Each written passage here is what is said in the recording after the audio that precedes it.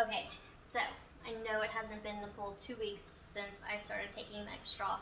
It's been 10 days, but I wanted to update on the weekend when I actually have time to do it, because there has been a few little things going on. So one, if you haven't noticed, I'm talking really funny. My face looks funny. It's because I got braces a few days ago, which was really bad timing because, I mean, it's painful to eat, to suck out of a straw, to speak right now. It's just really sharp and it doesn't feel good. So, putting that aside, the Megestrol is working. I do have an appetite. I have put on 6 pounds, so I'm at 94 pounds total, which I'm happy about.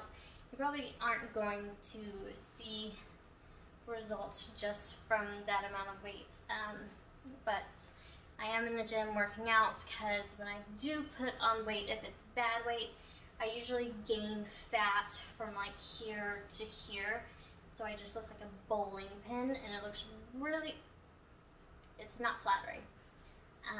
Another small update is I went and had my blood drawn yesterday, so Friday, and that sucked too because I had a fast for 12 hours and I was starving. But yeah, by probably next week, midweek, I'll have those results, and then I'll update everything in the next video. So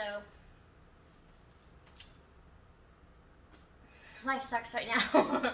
I will update you again next week, and I'm gonna go have a protein shake because that's pretty much the only thing I can consume right now. Alright, bye guys. I really hate braces.